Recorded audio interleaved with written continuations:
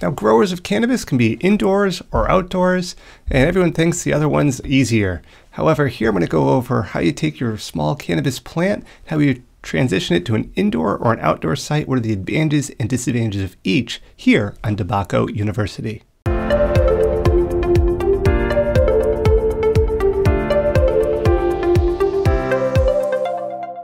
All right, assuming you have a nice little cannabis plant, let's go over if you put it in an indoor or an outdoor location, what are some of the things, pros and cons with each.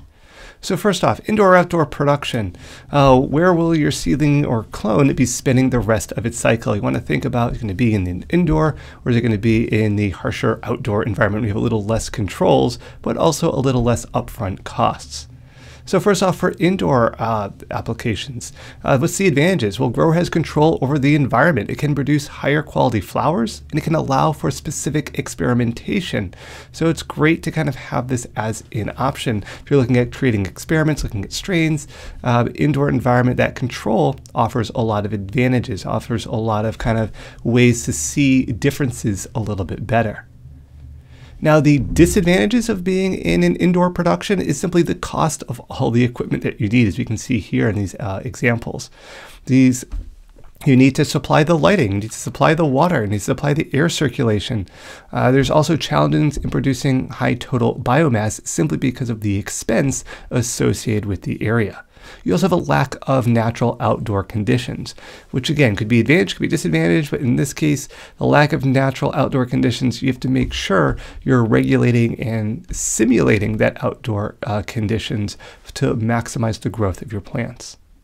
Now for those outdoor productions, again, our indoors productions, pros and cons. Outdoor, same thing. What are some of the advantages though of growing outdoors?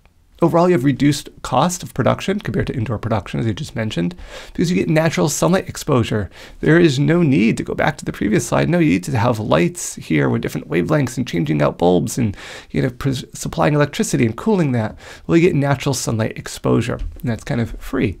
It's also easier to grow large quantities because you don't have to worry about or under the constraints of that kind of lighting application there.